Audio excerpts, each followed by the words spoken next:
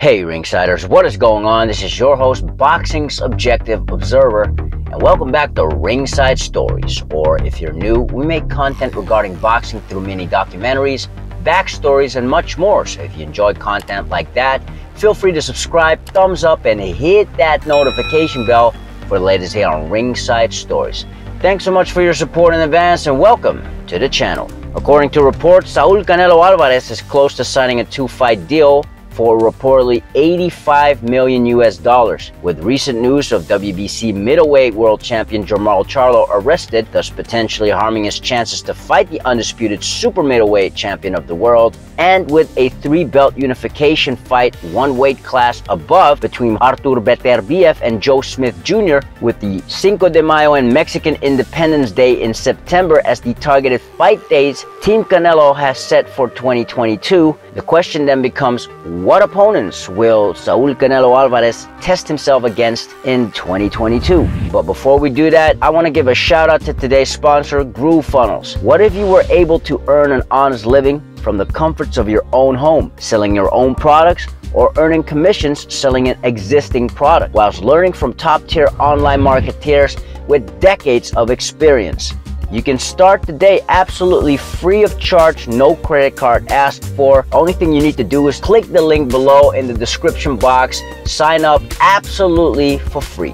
Now let's talk about three potential opponents for Saul Canelo Alvarez in 2022. Number 1, Dmitry Bivol. Vastly experienced with over 300 amateur fights, undefeated as a pro so far, and the current WBA light heavyweight world champion. Dmitry Bivol was proposed as a potential opponent in 2022 when negotiations for Canelo versus Caleb Plant fell through on multiple occasions. Many people want to fight against Canelo, and me too, because if I fight Canelo, many people will see my fight and many people will know who I am, and I will show them my skills. In my opinion, at least at the making of this video, Beterbiev will be the most dangerous fight for Saul Canelo Alvarez. However, Dmitry Bivol represents the most difficult fight from a tactical point of view, at least in my opinion. Dmitry Bivol's experience, patience, his piston-like jab accuracy, his ability to gauge distance, Bivol's more than diverse defense, his skillful use of manipulating rhythm, all speak of the Russian's ring IQ. Then there's the height and reach advantage Bivol would have over Saul Canelo Alvarez, on top of the obvious,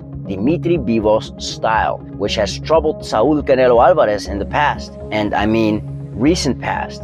Canelo versus Plant showed how Canelo still can be bothered by good movers with sound boxing fundamentals. And not to take credit away from Canelo, it's just that Caleb Plant lacked the experience and punching power to make it a competitive match. Bivol, on the other hand, does have power, can throw lightning fast combinations to go with his formidable footwork. So although Dmitry Bivol hasn't got the deepest resume in the current light heavyweight division, Bivol does hold wins over hard-hitting Joe Smith Jr., who currently holds the WBO light heavyweight world title, and former Lanil Ring Magazine and light heavyweight world champion Jean Pascal.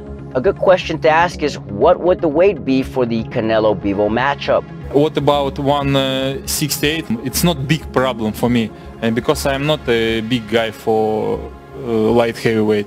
Regardless of the weight, I personally think Dmitry Bivol would be Canelo's toughest fight at this point in time, at least from a tactical point of view. And yes, Bivol might not be the biggest light heavyweight, and even though I think the fight would be worthwhile at 168, or since Canelo is already chasing his legacy, make Canelo versus Bivol a full-fledged 175-pound fight. Because should Canelo Alvarez beat Dmitry Bivol at light heavyweight, we're talking about a reigning undefeated light heavyweight world champion who's more formidable, closer to his prime, more skilled than Bivol's countryman, former Canelo opponent Sergey Kovalev, that Canelo would have taken his O from should he in fact get past Dmitry Bivol if that fight comes to pass. So how would Saul Canelo Alvarez fare against a taller guy with solid boxing fundamentals, who has vast experience, great movement, great defense, with respectable power? Because that, in short, is Dmitry Bivol.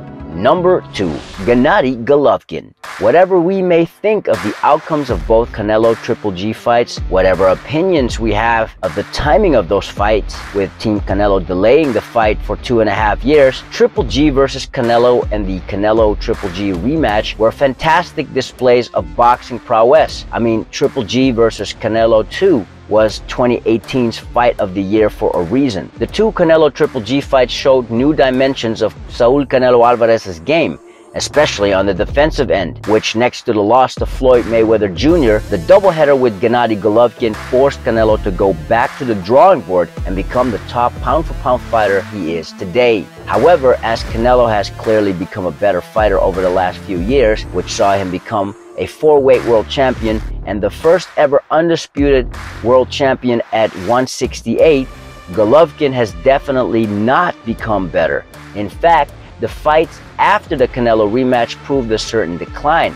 First, a competitive fight against Sergey Derevyanchenko, who won the fight according to some observers. And then a fight against Kamil Zeremata, which definitely did not set the world on fire either. Most likely, next time Triple G steps to those ropes, he will be 40, having sat out all of 2021, with uncertainty regarding his middleweight world title unification bout against Japan's own Ryoto Murata. Plus, if the Canelo versus Triple G trilogy happens this year, it will most likely be at super middleweight, meaning Golovkin, who is a small 160-pounder as is, will have to move up in weight class against the prime Saul Canelo Alvarez. But given the expectation of DAZN and promoter Eddie Hearn, Canelo versus Triple G, although maybe not as competitive as the previous two fights, will probably do good numbers on the strength of both fighters' names and also because of the controversy in both Canelo Triple G fights. Golovkin versus Canelo has proven to be a stylistic match made in heaven. With Golovkin's recent inactivity, given Golovkin's age,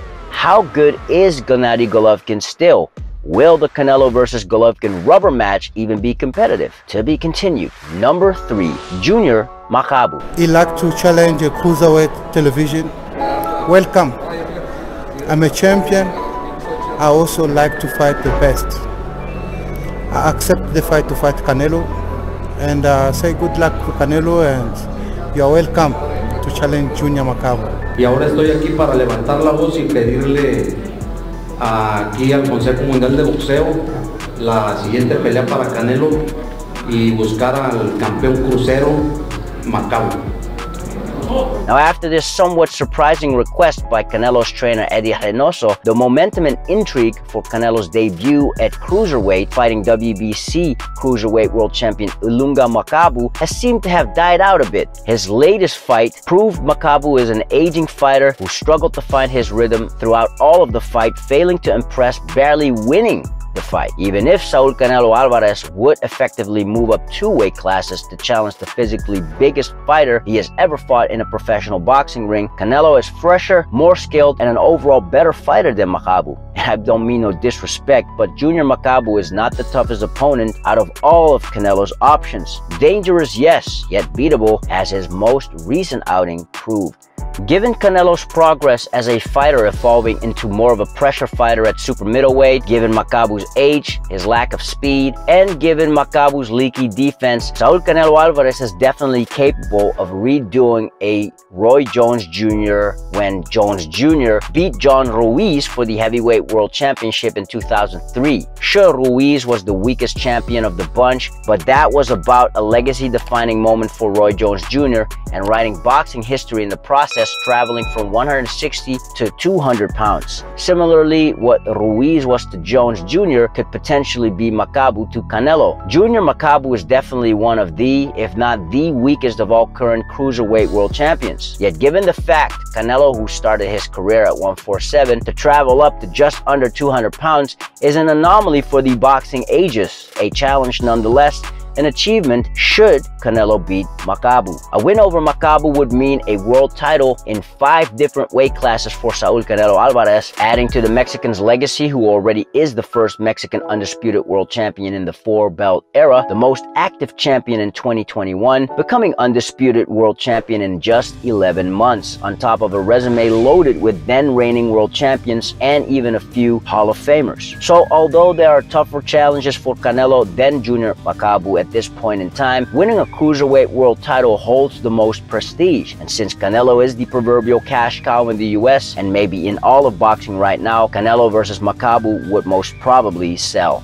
Since Team Canelo has requested this fight and the WBC has agreed, since Junior Makabu has gotten past his mandatory challenger yet looked very beatable, since Jermall Charlo has dropped out of the carousel, since Artur Beterbiev and Joe Smith Jr. will unify 3 belts in the 175-pound division, all of which reduced Canelo's fighting option, I'm surprised Makabu versus Canelo hasn't been talked about as much as before. These are just my thoughts. What are yours? Let us know in the comments below. If you're new to the channel, we cover boxing through mini documentaries, backstories, and much more. So if you enjoy that type of content, feel free to subscribe, thumbs up, and hit that notification bell, as it helps out the channel a lot with regards to the YouTube algorithm, i.e. inspiring us to make more quality content for y'all. If you've done that already, you're awesome. You already know that you are the true undisputed world champion. Till next time, Ringsiders, this is your host, Boxing's Objective Observer, with Ringside Stories. Thanks for watching